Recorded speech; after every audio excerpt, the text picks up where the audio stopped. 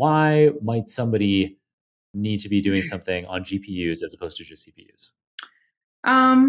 It depends. I think it just depends on the software you want to run. So, and sort of the size of your data and sort of a lot of different things. But for driverless, one of the algorithms under the hood is XGBoost, and that's can be like it's a software that is optimized for GPUs, or you can run it on CPUs or GPUs, but can run a lot faster on GPUs. The other thing is like the genetic algorithm, like that's kind of a beast. So like want to just throw as much compute at that as possible. So yeah, I mean, they're more expensive. They're more resource intensive, but they can also just, solve problems quickly.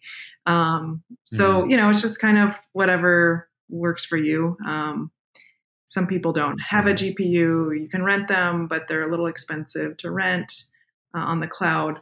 And because H2O, the OG was created in 2012, the company was founded. So if you can kind of remember back 10 years in the data science world, like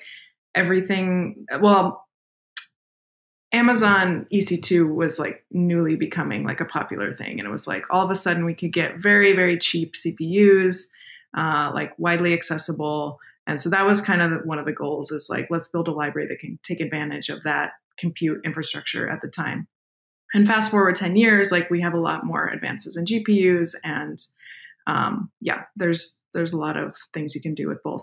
H2O also can use GPUs when you're using XGBoost, but that's the only third-party algorithm that we have incorporated in the tool, and also the only one that can take advantage of GPUs.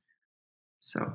Well, and I'm not surprised, given all the Kaggle grandmasters at H2O, that XGBoost happens to be the algorithm that gets all that extra attention, because XGBoost is often the winning algorithm in a given Kaggle competition. And probably many listeners are aware of Kaggle, so we mentioned that a few times now, but it's a platform that we'll be sure to have in the show notes in case you aren't aware of it. It allows you to test your chops at solving data science problems against other people around the world. And the top performing algorithms in those competitions are often XGBoost. And the people who regularly top these competitions are Kaggle grandmasters, like chess grandmasters. H2O is famous for hoovering up all those grandmasters. Yeah, I mean, they also like LightGBM and sometimes CatBoost, so I'll just give them a shout out as well. Not just XGBoost, but yeah, like a lot of people like LightGBM too. That's true.